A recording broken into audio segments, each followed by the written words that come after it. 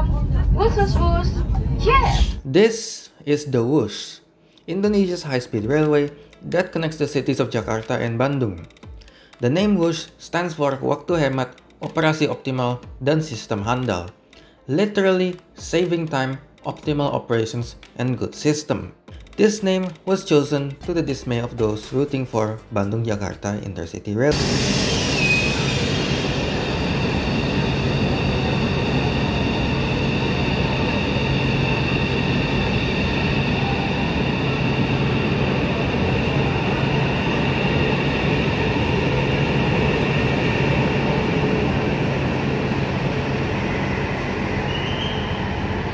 So, the thing is fast, with a service speed of 350 km per hour, basically the same as service in the Beijing-Shanghai high-speed railway. This line uses 8-car KTIC 400AF trains, which are just the export variants of the CR400AF. Each train set can carry 600 people and runs on standard gauge track and 25 kV AC overhead wires. The only rail line in Indonesia with such a setup. The line is 142.8 km long and has 4 stations. 3 of them are operational and 1 of them is under construction as of making this video. There are 24 departures a day or 1 train every 25 to 62 minutes. The first departure from Halim is at 6:40 AM and the last departure is at 8:30 PM. From Tegaluar, it's 5:50 AM and 8:30 PM respectively. Starting with Halim, it is directly connected to the LRT Bekasi line and Transjakarta line 7W. The 7W provides a 1-seat ride to Cawang Central BRT shelter, the meeting point of 8 different BRT lines, as well as a bunch of non-BRT and regional bus lines. There's also a bus to Halim and Soekarno-Hatta airports. Halim station does kind of feel like a mall, which is a good thing. Plenty of food options in the bottom floor. The bridge connecting it with Halim LRT station also has a lot of food options, though maybe there's room for improvement there, since that sky bridge is a bit warm inside. There's parking space, though the roads surrounding the station are somewhat congested. Next is Karawang, the station that is currently under construction. It will most likely open in 2025. Here's a suggestion: run shuttle buses between this station and Aeon Mall Delta Mas, and give the option for people from Halim to get off at Karawang. I say this because in Bandung, you can't go from Padalarang to Tegaluar. Next is Padalarang. Most people get off here. Your transit options include the Whoosh feeder train to Bandung station. The feeder train schedule does seem to match the Whoosh schedule, and upon arriving in Padalarang, you have around 15 minutes to transfer to the feeder train. The feeder train also stops in Cimahi and Bandung. Now back in Padalarang, here you can also transfer to Transmetro Pasundan Line 2 that connects Kota Baru Parahyangan to alun-alun Bandung. Based on my observations, buses arrive every 10 minutes, but really, I do not recommend using the bus unless you absolutely have to, because the roads surrounding Padalarang station are in a state of perpetual congestion. Now, comparing Padalarang with Halim, let's just say that Padalarang's food and drink options are a bit less diverse. Seriously, this station makes Halim look like MKG's food court. Next is Tegaluar, the antithesis of Padalarang in some ways. Padalarang is surrounded by houses. Tegaluar is surrounded by nothing, according to Google Maps. I have not been there yet because Whoosh tickets are expensive. There are buses to Sumarikon Bandung and, well, Bandung, but that's about it in terms of transit. Now, you could count Sumarikon Bandung as TOD, but this developer is incredibly car-centric. There's also plans to extend this line to Surabaya, Indonesia's second largest city. Currently, there are 2 proposed routes, one via Semarang and one via Yogyakarta. Currently, the one via Yogyakarta seems more likely, as the Whoosh will be expanded in stages. The Bandung-Surabaya section will not be built in one go, and the first stage is to extend it to Yogyakarta.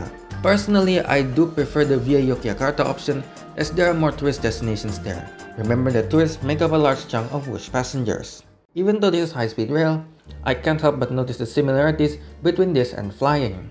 First of all, your ears will feel a mild discomfort due to the air pressure changes. This may be due to the fact that the track elevation ranges from 25 to 834 meters above sea level. Your ears might notice something if you climb 800 meters in less than half an hour.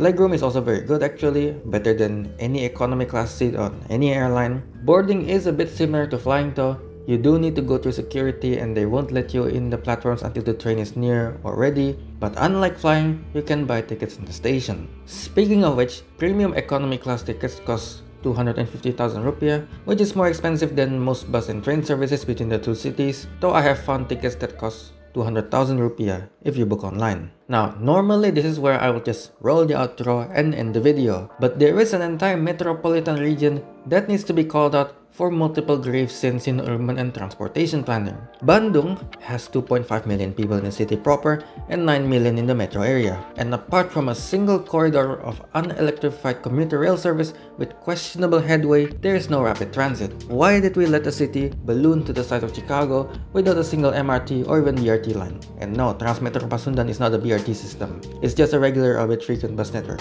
which would be fine for a city under 500,000 people. Transmetro Pasundan has like 5 lines only, so that's also concerning. This is a problem for the Whoosh because once you're in Bandung, how do you get around? This is why a lot of people, including my family, just ended up driving to Bandung. Bandung needs multiple, maybe 5 metro lines, especially to Lembang if such a thing is even possible. A lot of people who go to Bandung for vacation go to Lembang, and since there's no quick way from the Whoosh to Lembang, people drive and you end up with apocalyptic congestion there. Even if a metro from Lembang is impossible to build due to terrain and the fact that there's an active fault line there, consider an O-Bahn style BRT or multiple gondolas. This is what I think is also the main reason why the Whoosh's ridership has not reached the targeted ridership of 29,000 passengers a day. Currently, the numbers range from 18 to 24,000. Getting better public transport to Lembang and other tourist destinations is also important, considering that 44% of passengers surveyed said that they were using the Whoosh to go on vacation. And let's be honest, most people's idea of a vacation to Bandung looks a whole lot more like this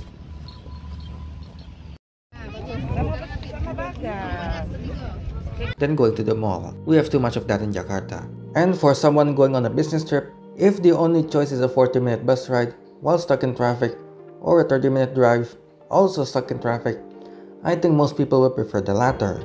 Also, fun fact, but in 2018, the Beijing-Tianjin high-speed railway has a ridership of 82,000 passengers a day. So that might be due to the fact that Tianjin has 6 times the population of Bandung. So in that respect, I think the Whoosh is doing fine. So my verdict, in the Jakarta Airlines tier list, the Whoosh deserves S tier.